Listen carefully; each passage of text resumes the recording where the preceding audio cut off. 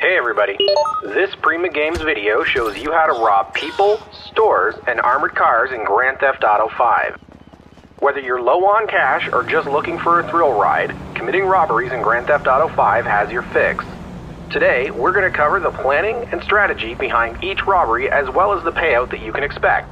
Robbing people is the simplest way to make a few bucks. When we say a few bucks, we mean it. Robbing a random stranger will normally only reward you with enough cash to buy the special at your local burger shop. Robbing people who have just withdrawn cash from an ATM is somewhat more rewarding, but still usually falls shy of the $100 mark. The best strategy when robbing a person is to use a blitz attack with your fists. Using a weapon makes noise. Noise draws attention to you, and the cops aren't usually far behind. By going the silent route, you are much more likely to get away without a wanted level. And let's be honest, for the minimal payout you'll be getting mugging someone, a wanted level isn't really worth it.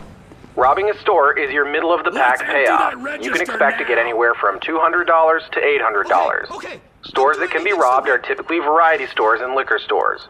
There are several throughout Los Santos. If you're looking for some, consult your map and look for a car wash. They often have stores attached to them. There's also a store you can rob just one street over from Trevor's original safe house.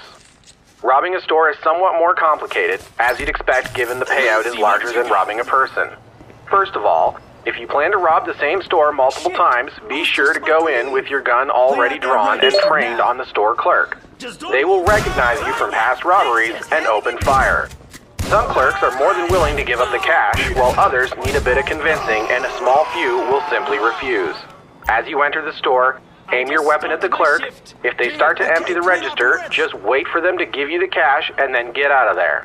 If they initially refuse to give up the money, fire a warning shot over their shoulder.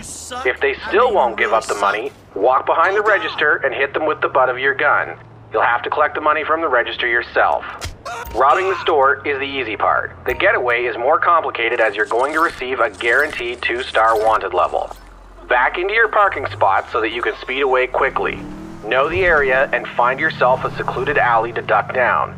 Even if the cops are on the streets all around you, the wanted level in Grand Theft Auto 5 works on line of sight, not distance.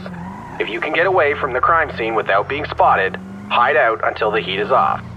Lastly, robbing the armored car is the most complicated and risky of all the robberies, but definitely rewards you accordingly. You can expect to make in the neighborhood of $5,000 to $8,000 for every armored car robbery you pull off. The problem here is, they are hard to spot.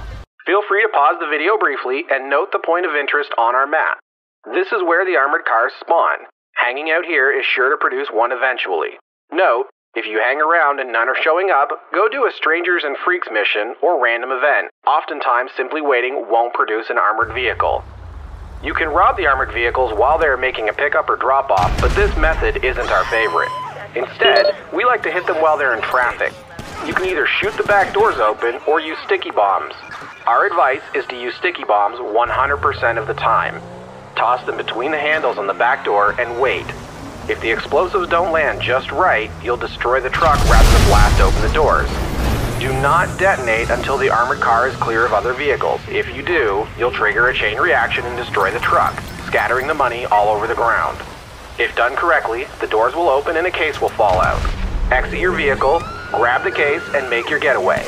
You can kill the 2 guards if you want, but be careful. Additional acts of violence can increase your wanted level, and that's never a good thing.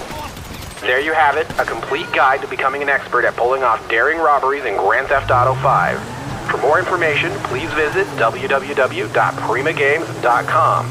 If you're on Twitter, follow @PrimaGames, and if you're hanging out on Facebook, which we know you are, like us at www.facebook.com/PrimaGames. Let us know in the comments below.